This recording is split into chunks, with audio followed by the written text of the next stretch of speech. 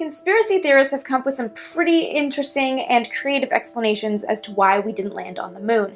They point to things like the lack of stars in Apollo images and the fact that footage shows flags waving on the moon where there's no atmosphere and shouldn't be any wind. All of these claims are easy to disprove, and there's some evidence that we landed on the moon that you can't disprove. Evidence like the way the dust flies in the wake of the lunar rovers.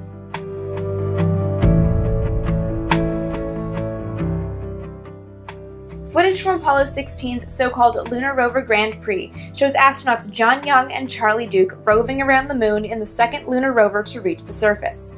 Some of the footage gives us a view of the dust kicked up by the rover's wheel, and the dust follows a trajectory it just couldn't follow if this Lunar Rover Grand Prix had been filmed on a soundstage on Earth.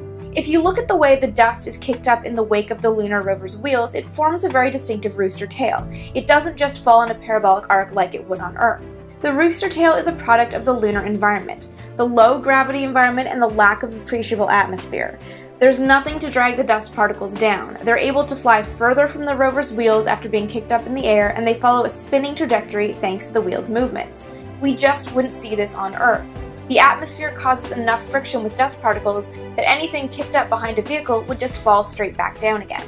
This is actually a really interesting way to prove that we did land on the moon, and possibly one of the hardest ones to disprove. This study was done by two scientists at the Laboratory for Atmospheric and Space Physics at the University of Colorado in Boulder. They turned the trajectory of the dust that they saw in the Lunar Rover Grand Prix footage into a mathematical formula, and when they replaced the lunar values for earthly values, what they saw was that the footage could not have possibly been filmed on Earth. The dust just wouldn't act the same way.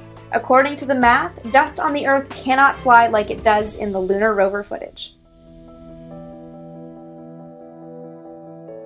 Questions and comments? Leave them below, and for weekly vintage space updates, don't forget to subscribe.